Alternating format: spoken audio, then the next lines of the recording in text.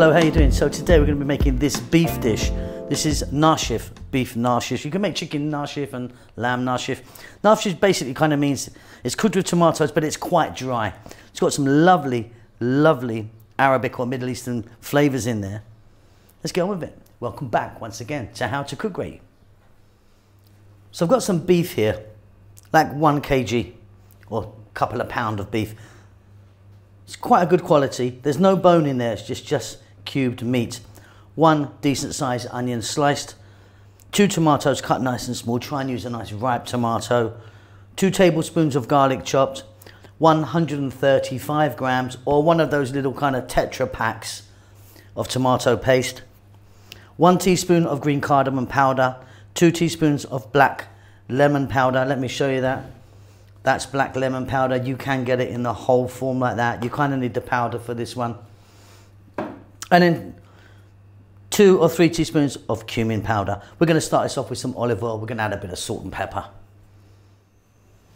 So I've got a pan here. You need a pot or a pan. I've got some olive oil in there. Heat is on. Let's drop in our beef. And you can kind of see the kind of size that I've cut that. Like I say, a little bit of fat's beautiful, no bone. Then we're going to fry this just for about 4 minutes on quite a high heat. And then I'm going to go through a process. I'm going to add some water and we're going to boil it until the water evaporates because we need this super, super tender. So I'll be back in about 4 minutes. Then we're going to do the water process. So I've just got a little bit of colour on here. Salt, black pepper, then we're going to add the water. You want enough water there to just not quite cover it, but you know, plenty of water.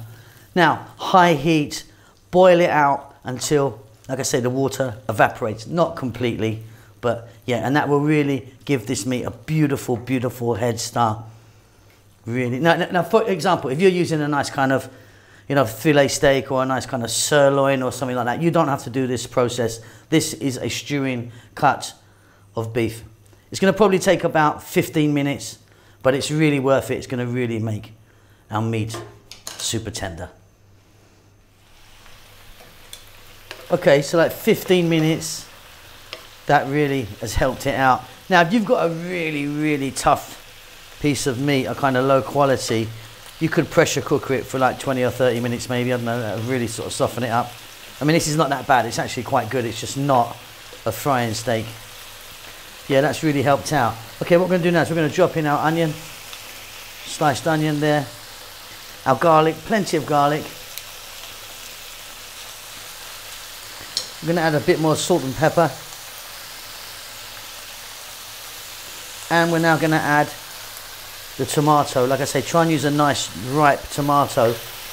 About 5 minutes now. Stay on a nice lively heat, you know, above medium. Want to fry these mushrooms, the onions and the garlic, and cook down those tomatoes as much as we can.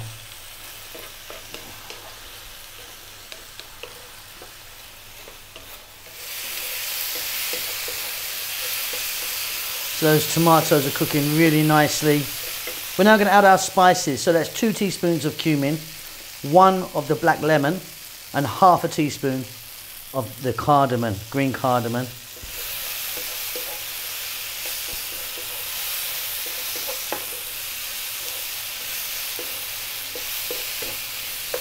Next up, and the final item, is the tomato paste.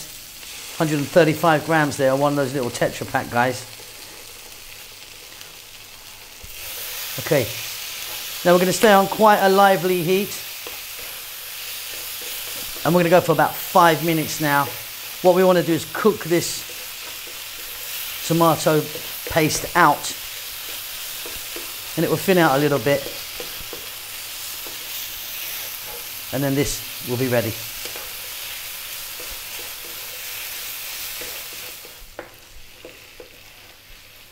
And you can see that we've got some darkening on the paste. It's cooked really nicely. Off goes the heat, little bit, tiny amount, cilantro or coriander, whatever you call that. That's it, job done. Let me get that on the plate for you.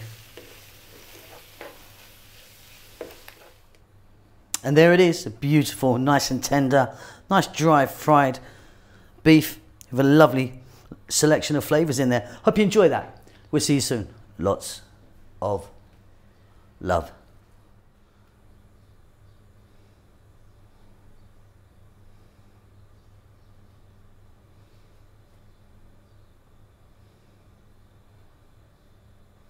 Thank you so much for checking out our videos.